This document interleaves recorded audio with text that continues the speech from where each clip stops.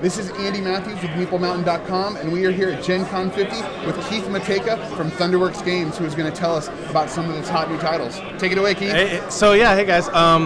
Couple things that are coming up. Obviously, we just had a real successful Kickstarter campaign for the role player expansion, Monsters and Minions. That's super exciting. It's kind of done with the pre-production stage and entering production. The big pieces on that is, in role player, you build a character. Now with the expansion, as you're building a character, you can fight minions, and at the very end, everybody gets to fight a big monster. And there's more backstory cards, and there's more alignments to choose from, and more races, and twice as many classes.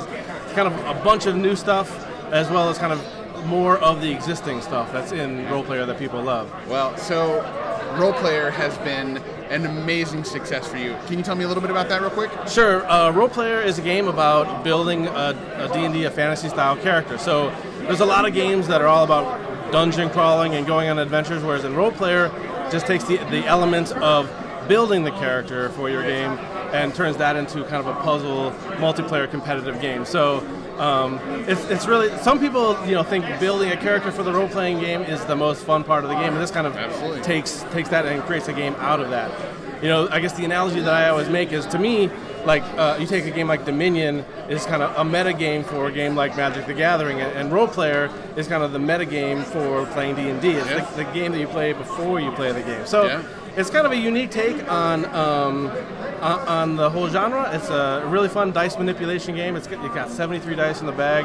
Plays up to 4 players. It takes about an hour to play. It's a good time, and I've been lucky enough to win a few awards in the last year. Role Player was nominated and won the Dice Tower Award for the best game from a small publisher. So super honored to see that, and it's been doing really well. So. There's very rarely will a game night go by at Meeple Mountain where role player does not hit the table. That's awesome. Yeah, it's been super popular. Yeah. Well, tell us what else you have. So, in addition to the expansion of role player, I'm publishing a game called Dual Powers Revolution 1917 from Brett Myers. It's a 45-minute area control game set in Russia in 1917, where one person plays the red side, one person plays the white side. So it's asymmetrical, 2 players. It's great for like a lunch hour, and it has a bit of a historical element as well. So, and Brett is a veteran game designer, and it's super tight, fun title. So that'll be coming probably to Kickstarter. I'm hoping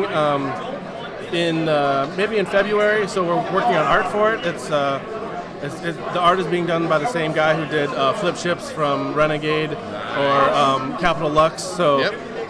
It's going to have a real unique, interesting look, and I'm excited about it. Yeah, that's awesome. Now, if I remember correctly, you're also doing a project with Eduardo from Pencil First Games? Yeah, so Ed and I have become friends over the years, and he had this concept, and he said, hey, I've got this idea, but I want you to design it. I was like, sure, let's do it. So the whole idea, it's another actually 2-player asymmetrical game that kind of takes that idea of one player plays this giant creature, and the other one plays this kind of an army of fantasy characters.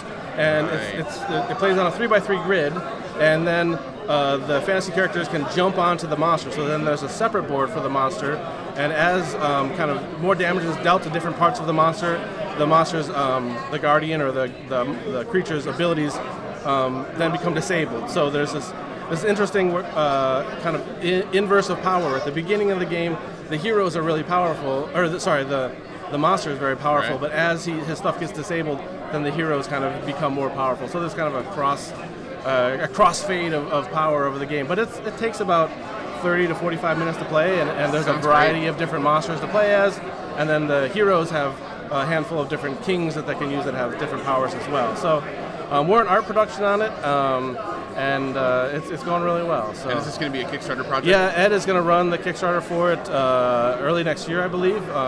He's hoping to target it for a Gen Con release of next year. So that's awesome. We'll see how it goes. Well, very cool. You have anything else to share with us? Yeah, so I mentioned Ed. We're doing a couple additional projects. So I worked on the single-player version of Herbaceous for him, and Steve Finn was the designer, and Beth Sobel obviously did the art. And we're bringing that kind of gang back together to work on a game called Sunset Over Water. And Ed plans on putting that in Kickstarter in the next couple months as well. So you'll see that soon. That's great. That's a game about you're an artist and you travel throughout different landscapes, and you're painting, and then you're taking those paintings and trading them in for points, and you're fulfilling commissions. It's a lighter game, similar to Herbaceous, but it's an interesting one. So and awesome. it's a very beautiful game as well. Ed is got to be the hardest working man in board gaming. He is a very hardworking dude, and it's nice because Ed lives in the city that I used to live in, and then also Ed he's worked in video games for a long time, and I've worked in video games for over 15 years as well. So we have lots of common touch points and similar experiences. So it's an awesome relationship. All right. Well, thanks for taking time. One last question. Sure. So your name is a little bit odd. I know. All right. I know. So it's Mateka. It is Mateka. Yeah. But what is the funniest mispronunciation that you've heard of your name? So my name has been murdered multiple times over my life, and Mateka is the way we pronounce it. But you hear anything from Matika to Mateka to Metajeka or Metejeka, and at some point you just kind of like that's the way it is. People pronounce it. So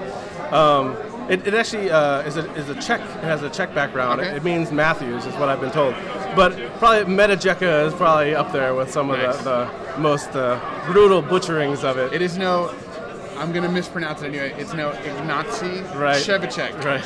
I'm not probably also wrong, but that's okay. I'm not even going to try on that one. Exactly. All right. Well, thanks so much for your time, Keith, and we really appreciate it. Excellent. Good luck with all of your upcoming projects. Awesome. All right.